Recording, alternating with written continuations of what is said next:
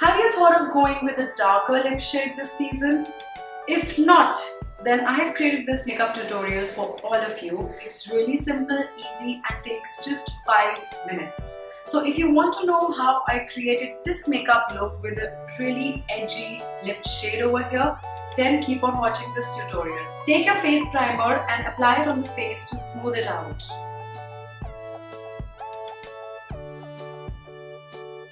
Then take your favorite foundation and create the base.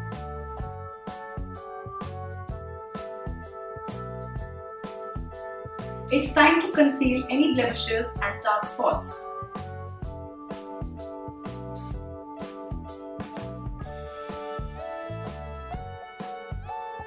Mattify the base to set it in place.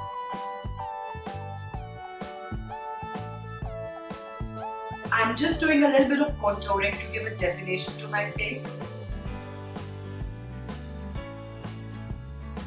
Fill in your brows and give them a step heavier look than the usual, as you don't want your bottom half of the face to unevenly look heavy. So in order to proportionate the face, fill in them brows. Now let's tightline the eyes. Keep the liner closer to your lash line and don't go too dramatic.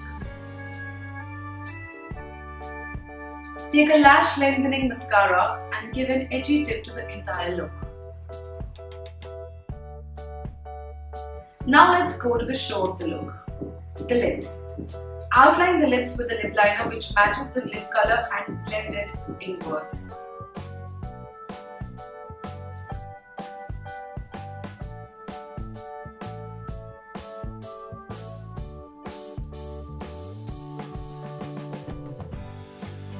Now, wear the most vampiest, darkest lip shade that you have in your makeup collection.